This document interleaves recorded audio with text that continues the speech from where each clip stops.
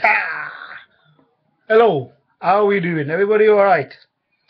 Now, I don't understand, why do people hate Sansa Stark?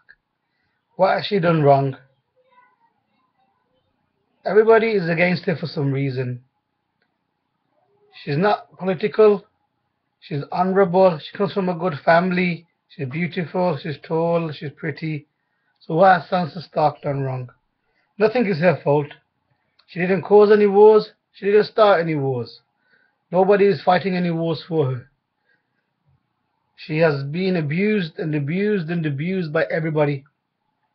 So why do people hate Sansa Stark? She is morally a good person. She just wants good things to happen to people.